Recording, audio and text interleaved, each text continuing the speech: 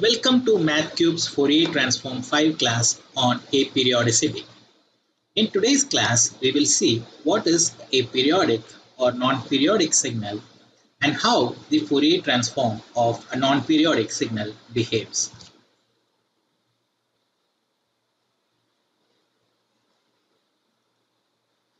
A periodic signal, by definition, don't repeat itself over time and don't carry oscillations with them.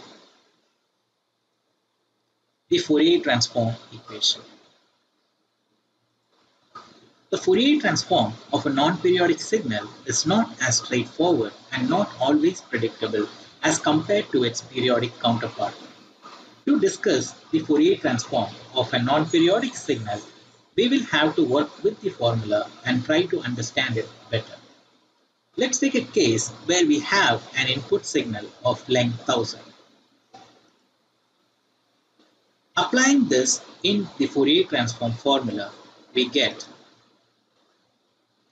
Next, the non-periodic signal occupies only space from 100 to 350 in this signal. Applying this in our Fourier formula, we have this input signal will have a Fourier transform which will span from k equal to 1 to 1000. This means that the Fourier transform of our signal will have 3 cycles, as I can fit 3 signal Fourier transform from 1 to 1000. We see this property in the video illustration given here.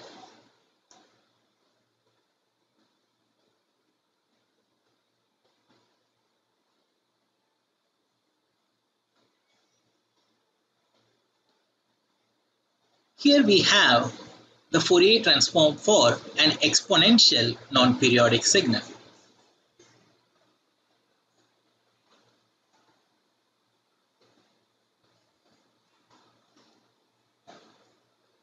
Changing the shape to a ramp signal doesn't alter anything much in the Fourier transform.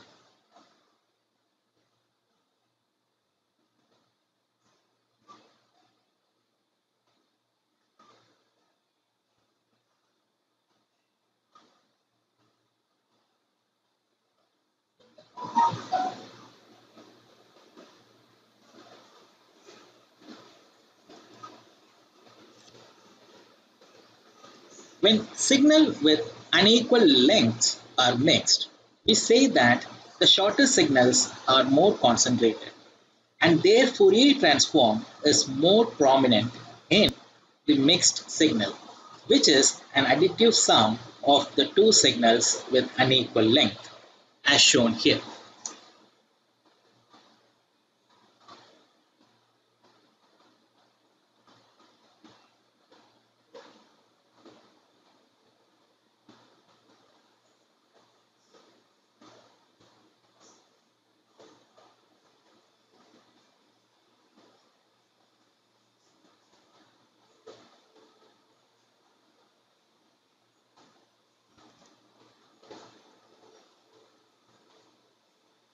Fourier transform class 5 summary on aperiodicity.